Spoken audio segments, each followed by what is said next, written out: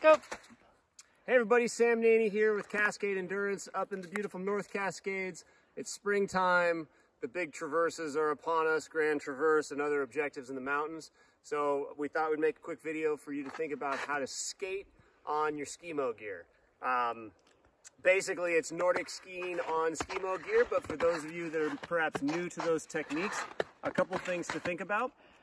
It's handy to keep your heel locked in, obviously, so you're not freeheeling and having the skis swinging about.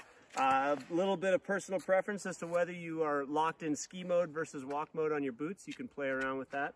But essentially what you're going to be doing is a hockey skate style motion back and forth on the skis. So first, without poles, just pushing.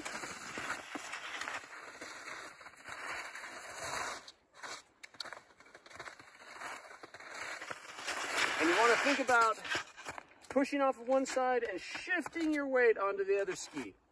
And once you start to get comfortable with that, you can add poles. And what we do, for those of you who are a little familiar with Nordic skiing, basically a V2 alternate. So you're going to be stepping and you're going to pull on one side with both pulls at the same time, and then shift to the other side. So it's going to look something like that.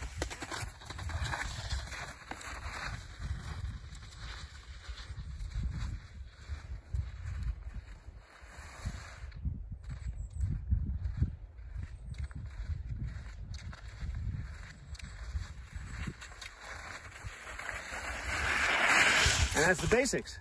Give it a try.